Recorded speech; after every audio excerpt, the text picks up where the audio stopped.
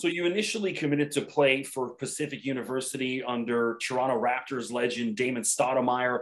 Just take me through that recruitment process. Who else was involved, and how did you end up at Pacific? Other schools at the time were like Eastern Tennessee, Eastern Michigan, and obviously Pacific. Went to Pacific for a visit, loved it. And yeah, went to play under the reins of Stoudamire, which was a big deal for me, ultimately being a Toronto Raptors fan. And, my parents and my dad growing up on, that type of era. And I learned a lot, definitely learned a lot. Don't regret it.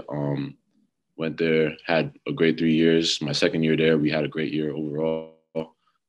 Felt like we could have made a run for the tournament. Fell short in the WCC, tournament in Vegas. But ultimately loved it. Academics was great. And yeah, Coach Stoudamire was everything you would assume him to be. Quiet, cool cat, but very wise in a lot of ways. Left us with a lot of lessons, you know what I'm saying? Because it was more so for him about life afterwards. Because he knew, for us, like not everybody, reality check, not everybody's he knows what it takes to get to that stage, So he knows not everybody's gonna have that chance. But what are you gonna do, to prepare yourself for life afterwards that? And he really taught me that. So Yeah, I mean, I watched Damon play college ball. I'm old enough to remember him at Arizona and stuff, and his entire Raptors career. I remember when he got booed when the Raptors drafted him because most of the Toronto fans wanted, who was it, Ed O'Bannon, who had just won the NCAA tournament and that. You ever talk to him about any of that, his experiences as a Raptor and stuff?